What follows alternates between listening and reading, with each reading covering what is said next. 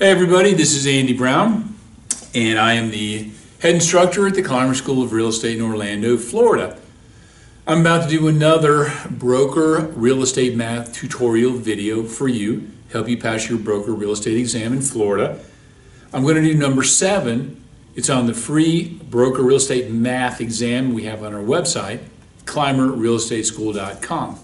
Let me read it to you. Net operating income is $115,000. Before tax cash flow is $12,700. How much down payment would an investor be willing to make if she wanted a 9% equity dividend rate? So this is an equity dividend rate problem. Let me show you something. First of all, I'm going to write down the pertinent information. So according to the problem,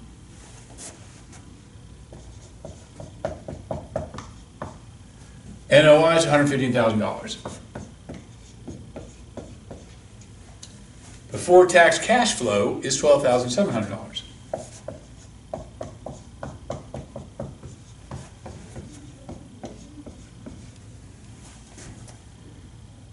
The question is, how much of a down payment if the investor wants an equity dividend rate of 9%?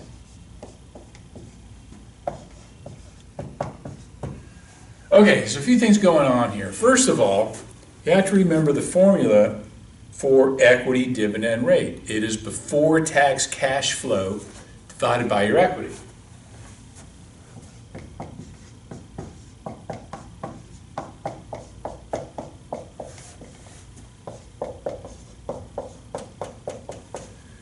Now the other thing is, on a real estate transaction, the day you close, your down payment is your equity. So in this formula, we could also say before tax cash flow divided by down payment. All right, and if you notice, the other thing is NOI has nothing to do with this. On your state exam, that's what I call garbage information. It's just there to distract you. You don't need it, that's why I put it here. Just line it out, get rid of it. All right, now I want to show you something else. Do you remember I over RV? Does that look familiar? This is the same thing as before tax cash flow over equity dividend rate times equity. And what I mean is the relationships are the exact same thing. So in this case, we're looking for equity.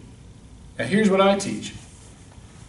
Take this baby right here, swing it over to the other side of the bridge or canyon or cliff or whatever. So equity is all by itself. What do you have on the same side as you were standing before tax cash flow divided by equity dividend rate? And now the problem gives us both. Now it's basically it is working with a fraction. Top number divided by the bottom number. So equity, which is your down payment, would be $12,700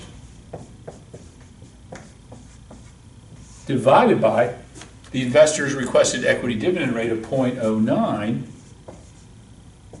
If you put those in your calculator just like that, you get $141,111, rounded to the nearest hundred of $141,100.